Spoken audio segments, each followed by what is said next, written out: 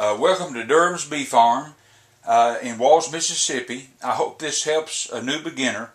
We are going to discuss putting these frames together and preparing the frames for the hive. This is a deep brood chamber. This is a shallow brood chamber. Here's a frame already put together, ready to go in the deep brood chamber. This is the frame for the shallow. And we will tell you how to put foundation in here if you're harvesting comb. All right, here this is a brood frame we're going to put together, and here's the two ends. Here's the top bar, and these two pieces make up the bottom bar. The first thing you're going to do, you'll see this. There's a cleat right here.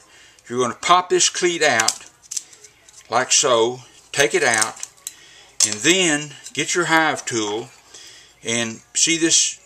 Be sure you clean this out good, because that's where your foundation is going to fit into that groove right there. Okay, this is a jig right here that will hold my 20 frames, 10 on each end. Okay, so I'm putting the frames in the jig, and they will hold it up, and I'll show you why. Okay, I've put all of my end bars in this jig, and I have put glue in this. See this top part? Not the bottom part, but this top part. I have put glue in the top bar. So here's I'm gonna take this top bar, and it will wedge in the top of the end bar,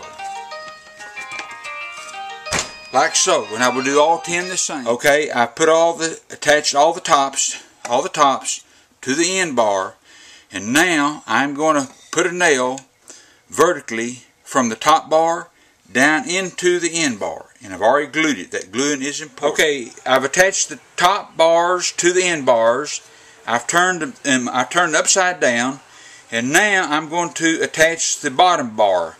And this brand, the bottom bar consists of two pieces. Now I've got them all put together except one. Now I put glue in the ends. That's very important. I can't stress that enough.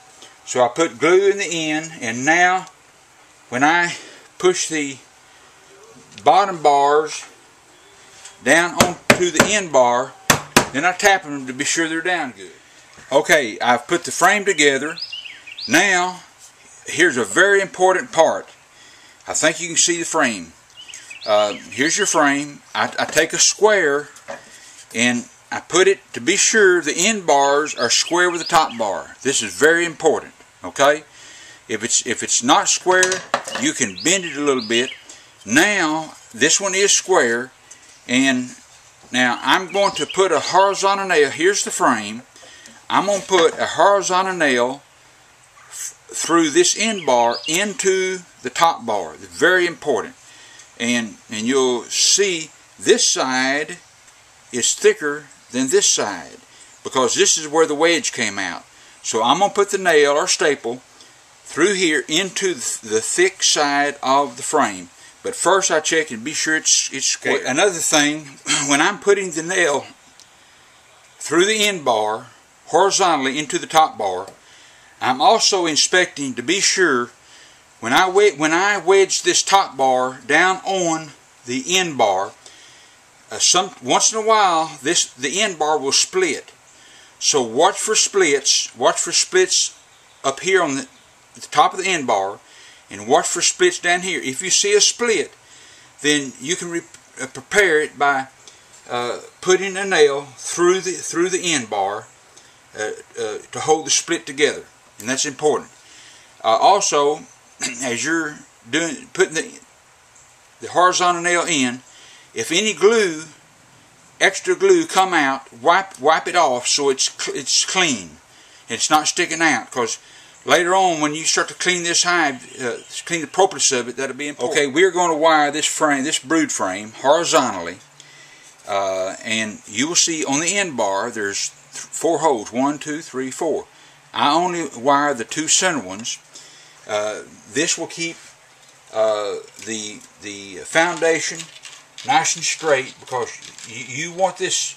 That's the reason you be sure your frame is square and you want your foundation to be straight. Okay, I run the wire through this hole to the other end, through this hole, back through this hole, and back. Now I have a nail right there, and I'm going to wrap this wire around it a few times, and then knock the nail in and twist the wire off. Now I have two nails here, if you can see them. One straight. This one here is bowed, so I'm going to put my frame between them. Because this nail is bowed, it will bow this end bar in just a little bit. Now the wire, you'll see the wire is loose. I'm going to take the pliers and pull it snug, not too tight. And now I'm going to wrap the wire around this nail. It broke on me, but I've got enough left. Now I'm going to hammer that nail in. Alright, now this wire, if you can see it, is nice and taut.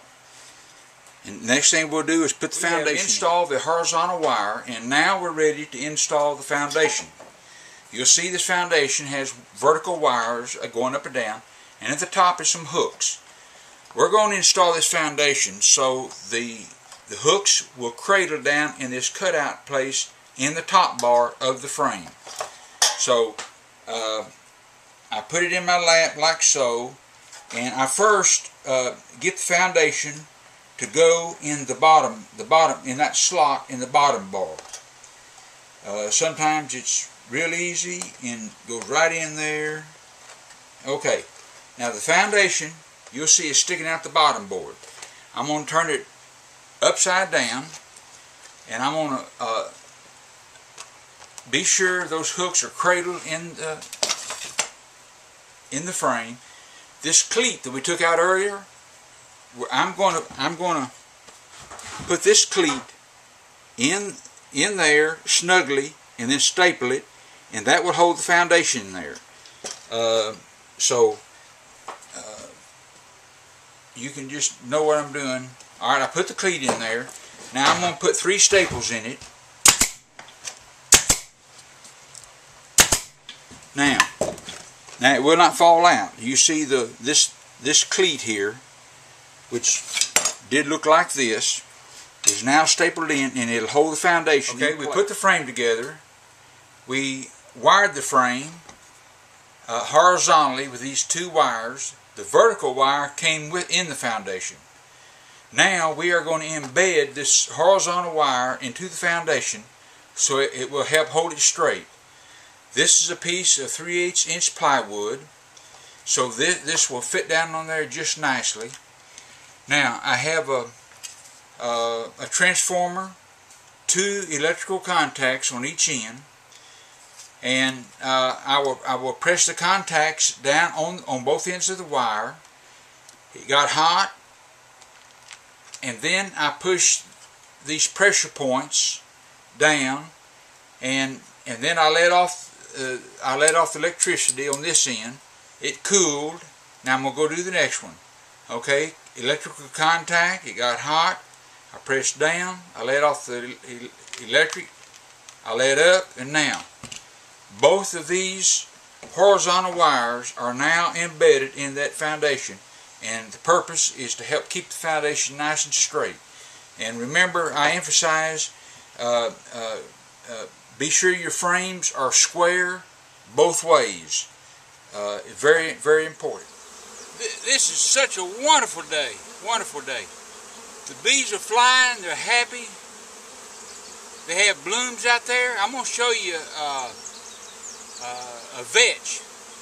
But the bees are flying, they're happy. When they're happy, I'm happy. Thank you, Lord. These are God's bees. He just gave them to me to take care of them for a while. So they're happy. If my wife's happy, my bees are happy, I'm happy. Now I'm going to show you some purple vetch that the bees are just tearing it up. They love it, love it, love it. All right. Can you see that purple vetch? I think you can. The bees just, I mean, they love it. I don't know if